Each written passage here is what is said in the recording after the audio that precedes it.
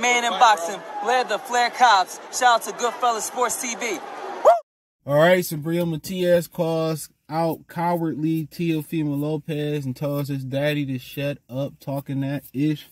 Let's speak on it. He was on the Zone boxing show with Matchroom or whatever, and he said that the Teofimo Lopez offer was a pump fake offer. He said they sent the offer because they know he just fought, wasn't going to be ready, that they wasn't serious about fighting. And he also said that the daddy needed to talk so much, stop talking so much ish, and make sure he get his son to the ring. So let's talk about it. Thumbs up the video, share the video, subscribe to the channel. Next subscribe button is the bell icon button. Hit all notifications, increase your chance, get notifications. We go live or drop a video. So hey, that is what it is. Most people felt the same way. Matias said that he had a hand injury, and most people were shocked that Teofimo Lopez called Subriel Matias out out of nowhere, you know. Sent him an offer. Matias came on camera, said his hand was hurt, and said now he's saying Teo only sent the offer because he knew he wasn't 100%. So, that is what it is, bro.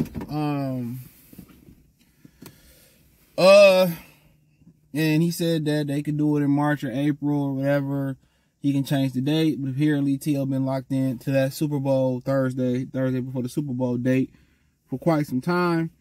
Most people feel like Matias is the boogeyman of the division. Now, I believe Teofimo Lopez was there when he fought.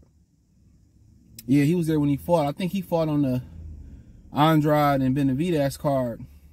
And he said I think he said on the Porterway podcast he had beat him in a few rounds, or it's easy work or whatever. It's easy work. So,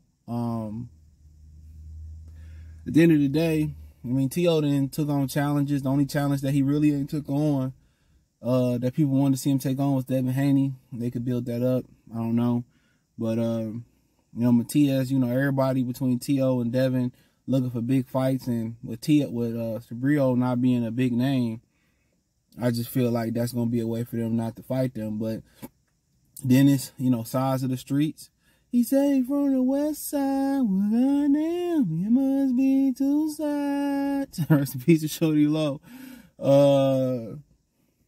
You know, so, you know, they on different sides of the streets. You know, I don't know if they would negotiate a deal with Subriel Matias to fight Teofimo Lopez. Will he price himself out? But, you know, people going to really use the size of the streets, and he with PBC, he a tough out. He a real tough out. You know, he got lost on his resume, but that ain't nothing. People had off nights. He came back and avenged it and stopped the guy even sooner. You know, had Alberto Puello not popped hot, him and Puello would have been a barn burner, to be honest. That would have been a hell of a unification clash. But Puello popped hot, you know. Matias, he got, you know, could take a shot. Got, you know, he got good conditioning, you know. Step it up as the fight go on. You fight a guy like that, either you got to hurt him, and I think you got to work the body. You got to take his legs from him. If you sitting there head hunting and you ain't a really good body snatcher, you know what I'm saying? And if you can keep him at the end, the problem is keeping him at the end of your shots if you're a boxer. You know, that's the problem.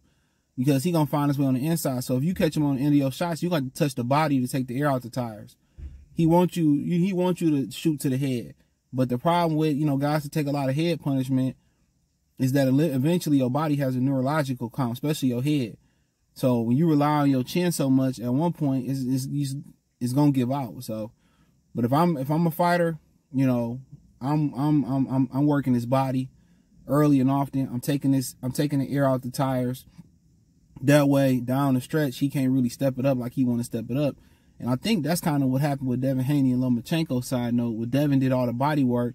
When Lomachenko had to have a 12th to close it out, I think that body work, you know, what really helped him come on strong.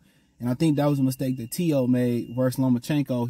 But he was up so high, he was up by so much that had he kind of did more body work to Lomachenko, it would have took the air out the tires. That way, Lomachenko probably couldn't have stepped it up down the stretch. So when you dealing with guys like Julio Cesar Chavez and you know, Better BF and those type of guys who like to get stronger as the fight go on, the Bracama Brasilios, the Jake LaMotta's, and all that stuff, who could really take, you know, good head punishment, the Marvin Haglers. What you really want to do is target the body. You want to target the body. That way, down the stretch in the championship rounds, you know what I'm saying? That way, they can't really take it to that next gear, you know? You know, the Madonnas and all that type of stuff. You really want to work the body. So if Teofimo Lopez can't hurt him to the head and he's not going to work the body, it's going to be a tough fight for him. Because Teo like to control the pace. You know what I'm saying? That's one thing about Teofimo Lopez. He like to control the pace. And Matias, Matias, as the fight goes on, he controls the pace in the real estate. So, but the thing about Teo, he a power punching counter puncher. So if Matias, you know, if he catch Matias with a shot he don't see coming, he can hurt him. But I think he would have to have a game plan going to his body. But down in that fight gonna get, you know, Teo might be able to jump out and win the first 4 to 6 rounds. But that fight really gonna get ugly around the middle of the 7th, 8th, 9th, 10th, 11th, 12th round, where if Teo conditioning ain't up to point, he gonna be in a lot of trouble. So, you know, will Teo fight him? Probably not. You know, if he won't fight, you know, Ryan Garcia for a certain amount of money because they don't know how the fight gonna sell on pay-per-view, he probably only looking for a certain amount of dollar amount. So why, you know, go out there, you know, even though it's unification, take that risk, make less money. You can fight Devin Haney, make a bunch of money, you know, and probably not take as much as the punishment in the risk. So Matias is gonna be ducked. You know what I'm saying? You know, yeah, he gonna be ducked. And the thing about him is Better BF, you know, them type of guys are bringing pressure fighters back. And the thing about it is, it ain't a bunch of those guys walking around. You know what I'm saying? Guys, you know, that can walk, you know, that bring pressure, that's gonna close the gap on you and make you fight in close quarters. There ain't too much of those guys left around. So, you know, they hard to compete with. Especially he melanated too, so he got a little bit of sauce with it. You know, so then, you know, a lot of people ain't gonna want to really mess with that, but I don't think Teo gonna fight him anytime soon, in my opinion. You know, I don't think so. I don't blame him. You know, dude tough. You know what I'm saying? But I think Teo can get him. But if Teo power don't keep him at bay, his counter punching power don't keep him at bay, he better work the body. Because if he don't work the body down the stretch, Matias gonna probably pull off against him. Teo ain't a high condition fighter. He one of them fighters that control the pace. You know what I'm saying? Like you see Earl Spence, you know, most of his fights, he able to step it up, especially in his prime. He gets stronger as the fight go on. The Charlos, they able to step it up.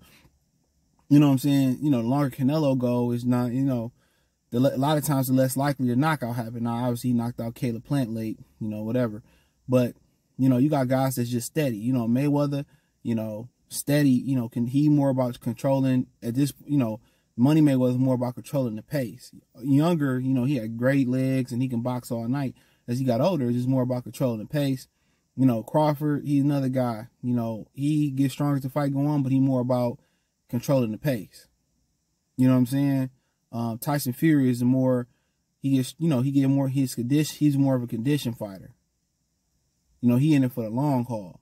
You know, you got some guys that's in it for the first few minutes, Mike Tyson, but most of those pressure fighters, the great ones, you know, Hagler could do it all, but most guys like Hagler,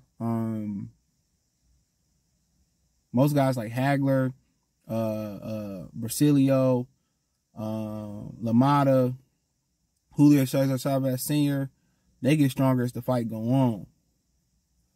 You know, it might start off slow, the majority, but as the fight go on, they pick it up. You know, most of those guys start a Madonna, pick it up.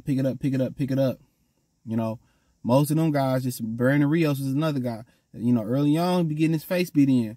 But a boy, you bet, as soon as you drop off a little bit, pick it up. So that's pretty much what great pressure fighters do. They're able to pick it up as the fight go on.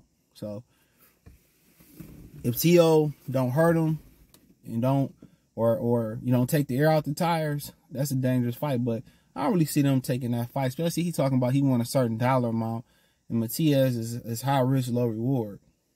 You know, and maybe it's some truth, and I would tend to believe it's some truth to where, you know, they for the most part, they pretty much I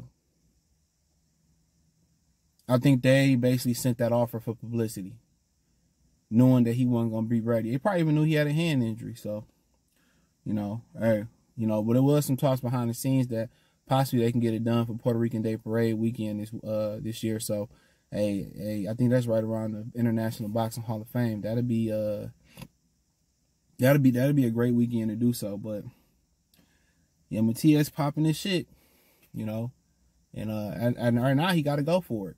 In my opinion, at this point, he got to go for it. So, thumbs up the video, share the video, subscribe to the channel. Next subscribe button is the bell icon button. Hit all notifications, increase your chance to get notifications. We go live and drop video financially. You want to support the channel, Cash App, $ CJGood313, Venmo, CJGood313, PayPal link in the description. Hit the link tree. Find me on Twitter, Instagram, Spotify, Anchor, Cash App, Venmo, PayPal, Apple Podcasts, Google Podcasts, the whole 9. Appreciate y'all. Check out the Boxing News playlist. Found the interviews on YouTube, the Zone channel, and also I read it on boxingscene.com. Peace.